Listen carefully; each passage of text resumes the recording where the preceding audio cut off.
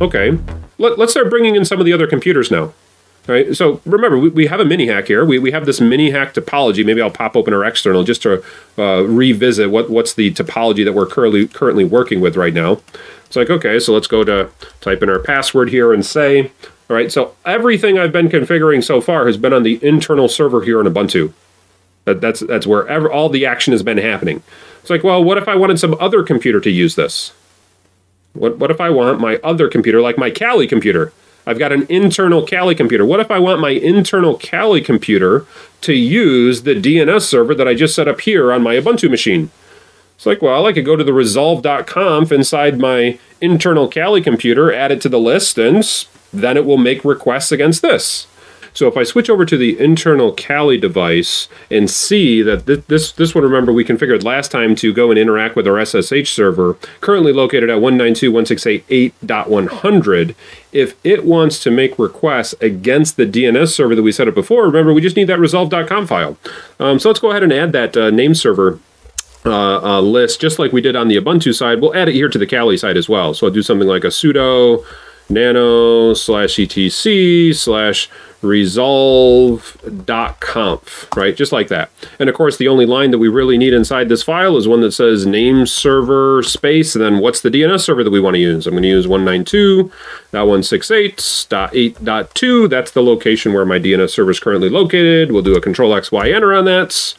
Okay, and so hopefully now if I open up a browser and say, all right, I'd like to try to visit some domain, right, something like www.ncaecybergames.org, it will go to my resolve.conf file, see the DNS server that's located in there, and ask the DNS server, can you please resolve this request? Let's hit enter and hope, cross fingers crossed, and say, hey, look at that.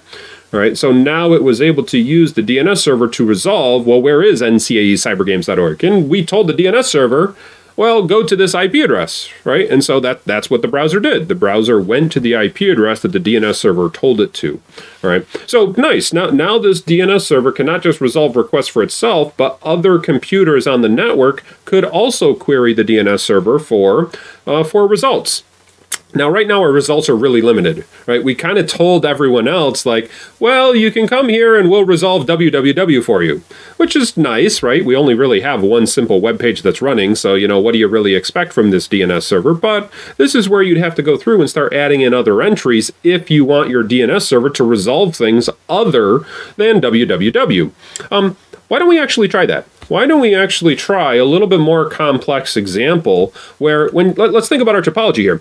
When we've got our DNS server, right now it's resolving www.ncaecybergames to be the internal web server. Effectively, it's resolving to itself. Okay, it'll tell anyone else who asks it, this is where you want to go.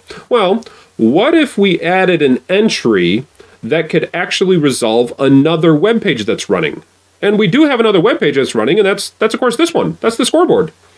The scoreboard that I'm visiting right now, this scoring server, this is running a web page. I have it open right now on my external Kali machine. That's what I'm visiting right here. Well, we could program our DNS server to say, how about if anybody tries going to score.ncaecybergames.org, they'll get redirected to this IP address, the 172.20.0.1. So 172.20.0.1 is also running a web page.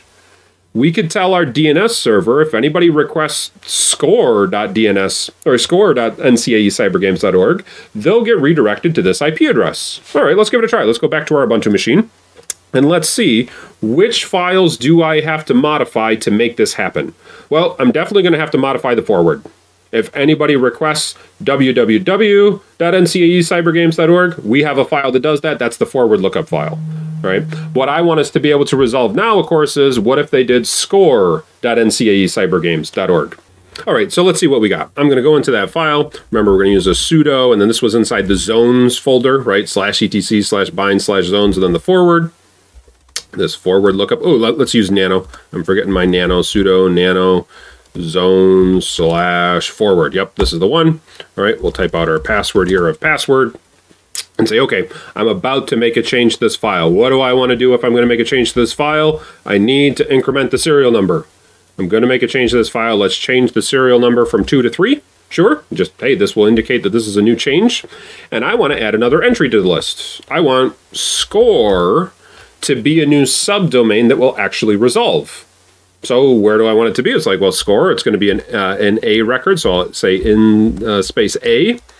And then the IP address that I want score.ncaecybergames.org to resolve to will be, well, it's not going to be a 192 anymore.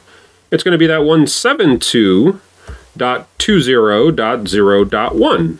That's the IP address that I want to resolve if anybody asks me to go to score.ncaecybergames.org. Yeah, sure. Let's go ahead and save that. Control X, Y, enter. Okay. So that will resolve anybody who visits our server, asks our server to say, hey, can you tell me where score.ncaecybergames.org is? It should be able to resolve to now the 172. Maybe we'll give it a try. We'll try it with the nslookup, right? nslookup of score.ncaecybergames.org. And we'll be able to see, can't find it. Why not? Well, we made a change, of course. We didn't restart our service. Let's go ahead and restart the service now. We'll do a sudo system ctl restart name D. We made a change to our service. Let's try restarting our service. And let's see if we can now go through and give it a second here. Many times it'll restart right away. We've got our score.ncaecybergames.org.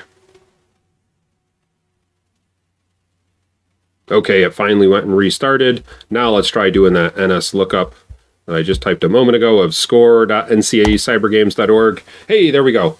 So it queried the server at 192.168.8.2, and that responded with 172.20.0.1. Let's see if it actually works. Let's see if it works in a browser. So if I go to score.ncaecybergames.org, it should query the server and get that 172.20 address as the response.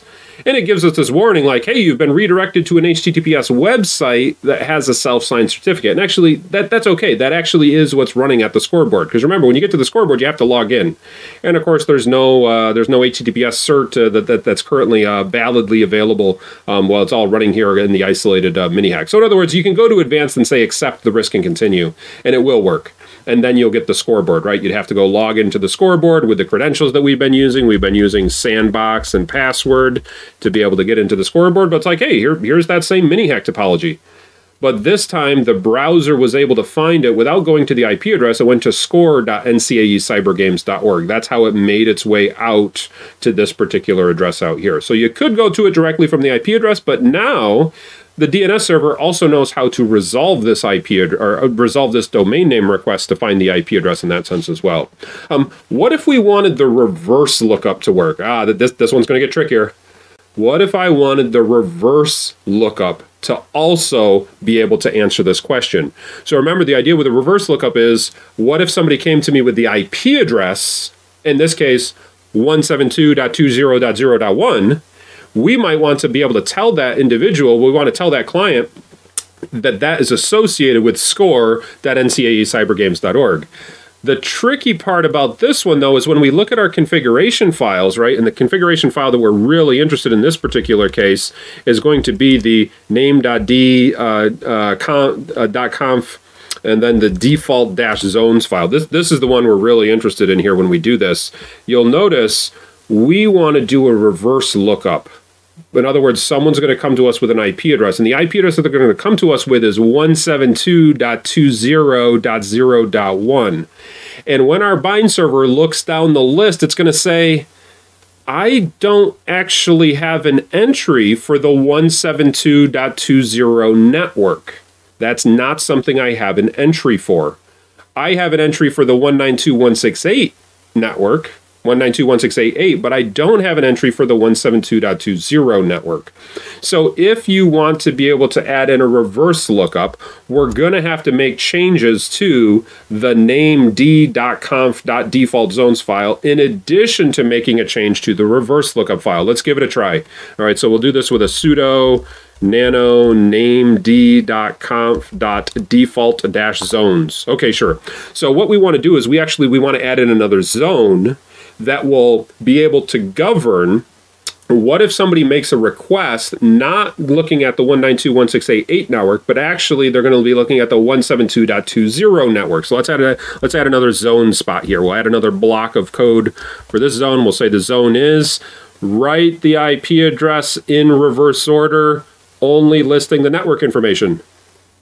All right, we want that 172.20.0.1. That's the address, but the network information it's a /16, right? A 255.255.0.0, which means it's only the first two numbers, the 172.20, but we're writing it in reverse order. So I'm going to write 20.172, then .in-addr.arpa.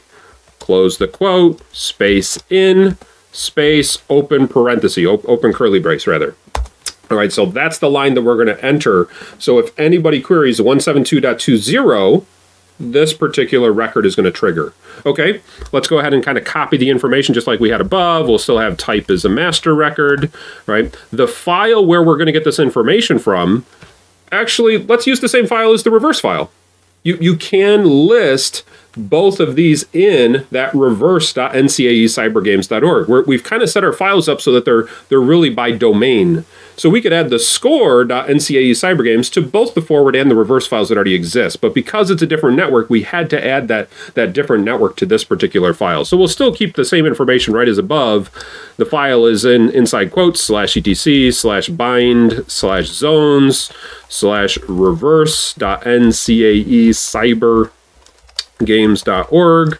Close the quotes, semicolon, and then onto the last line we'll say allow-update space, put in our curly braces. I'll just put none, semicolon, space, close the curly bracket, close with the semicolon, onto the last line to close this zone block with a curly brace, and finally end it all with a semicolon.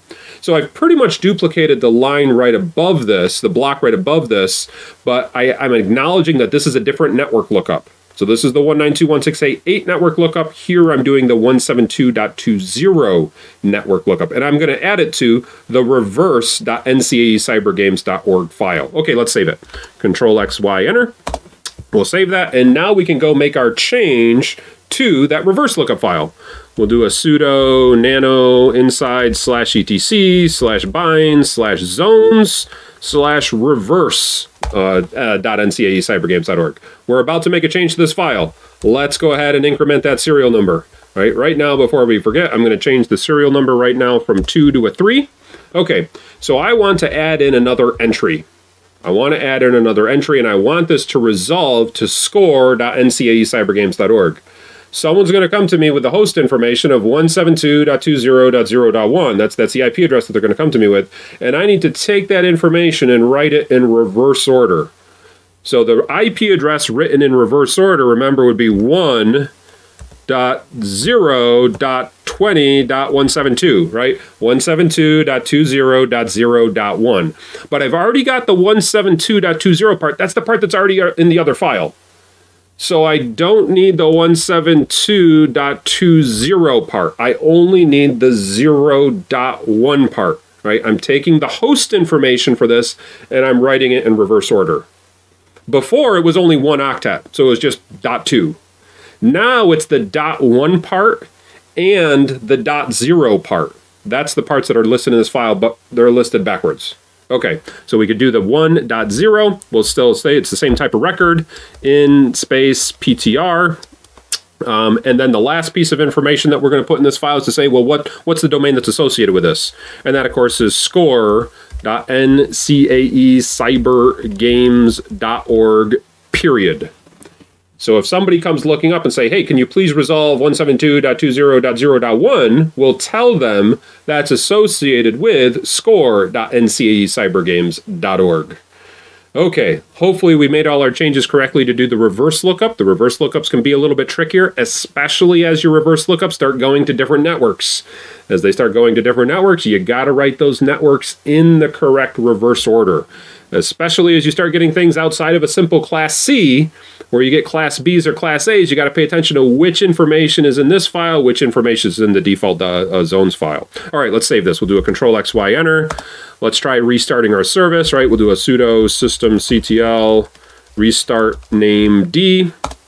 Okay, hey, that restarted right away. That's great. Now let's see, can we do a lookup, right? I'll do an nslookup, and this time I'll do the lookup on 172.20.0.1. Can you tell me, is there a domain associated with this? And it goes and tells us right away, the domain associated with this, in reverse order, is score.ncaecybergames.org. All right, so now any of our other websites, they'd be able to query this for the IP address for the reverse lookup. They'd also be able to query this for the forward lookup, just like what a browser would do when we're typing domain names inside a browser.